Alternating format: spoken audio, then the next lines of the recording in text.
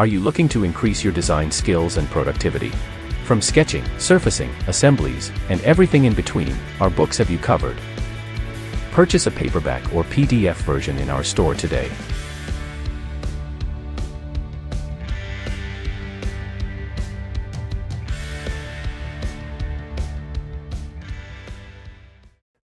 Hello, this is Steve Samuel from Design Visionaries, and today I would like to show how to do assembly cut, how to use the technique. So the assembly cut is a fantastic little thing that you're able to do where you can do assembly level features. Let me show you how to do it. So the first thing I'm going to do is I'm going to add a plate to this assembly. I've got a plate that I made, and I'm going to just bring it in. And I'm going to put it in the absolute origin. I'm going to say absolute work part and say OK.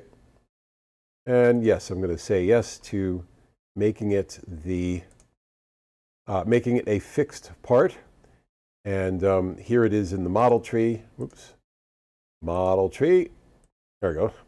And I'm going to make sure that it's shown exact. Makes it a little easier for me to see what's going on. OK. And then I have a flange. I'm going to say add component. And there's this flange. I'm going to bring this flange in, and I'm going to constrain it as I go, and I'm going to touch the bottom face of the flange to the top face of the plate. And then I'm going to do a center. I'm going to do a center 1 to 2, and the 1 is going to be the datum, the YZ datum plane, and the 2 is going to be the two faces of my flange. I don't like the way it's set, so I'm going to flip it like that. And finally, I'm going to do a distance command, and the distance is going to be from a datum plane to an edge.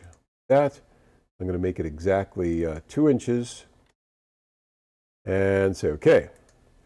So now both of those components are in there. One is fixed, and one is mated. And there is, let's just show that exact too. So there's the piece of geometry that I want to put together. Now, when you do an assembly cut, what you're doing is you're emulating the actual manufacturing process. When you weld things together in general, they warp and they bend, and so it's really important sometimes to have a manufacturing process where you weld things together first and then you cut them. So now I'm going to define a cut. In order to define a cut, I'm going to define a cutting object. I'm going to pick this plane here. And my cutting object is just going to be a hole. It's going to be a cylindrical feature, just like this. I'm going to make it 2 inches in diameter, like this. Which is, so what I'm really doing is I'm emulating putting these two parts together, welding them together, and then defining a 2-inch hole that's 1.5 deep. And I say Boolean none. Okay.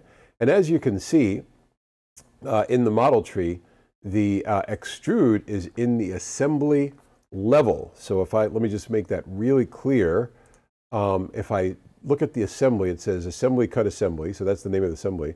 I've got the plate and I've got the flange. And I've got this feature really that is in the assembly level. And NX is kind of unique in its ability to do that so easily. So now I'm going to go to the assembly cut command. You can find it in the home more, and here's assembly cut.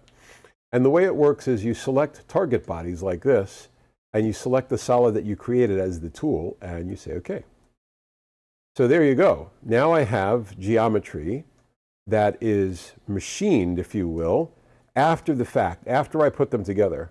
And the interesting thing is if I go back to the plate and I say open in window, the plate doesn't have that hole in it. Or if I go to the flange doesn't show that hole. It's only in the assembly. So isn't that cool? Now I'm going to go a step further, and I'm going to insert a fillet weld.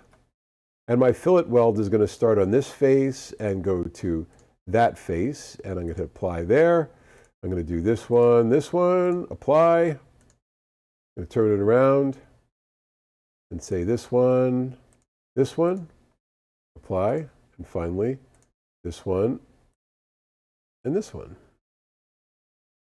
Okay, so now I have a weldment that makes more sense than if I just defined these contours in the piece parts and then just constrained them together.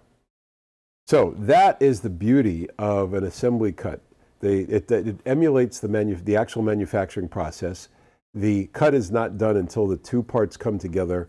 And then, of course, the welding tool is pretty awesome as well. So now I've got this thing represented. If I'm going to do model-based design, the model has to be really accurate, and in many cases it should emulate the manufacturing process. And so this really is a technique that is important when you embrace the model-based design principles and you embrace the idea that the model contains everything. It's a single source of truth. So this is an assembly, but it's a single source of truth assembly. The actual manufacturing of that, or the second operation of that whole, is at the right manufacturing level, so to speak.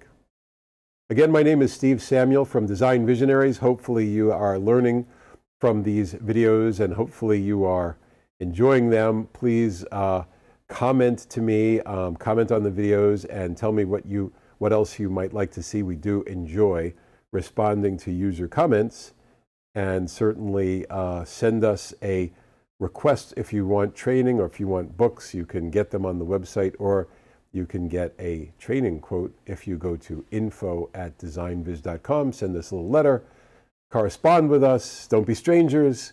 We just absolutely love doing what we do. We've got a huge passion for it, obviously. So thank you very much for your usership. Like and subscribe, and I'll see you on the next video. Thank you.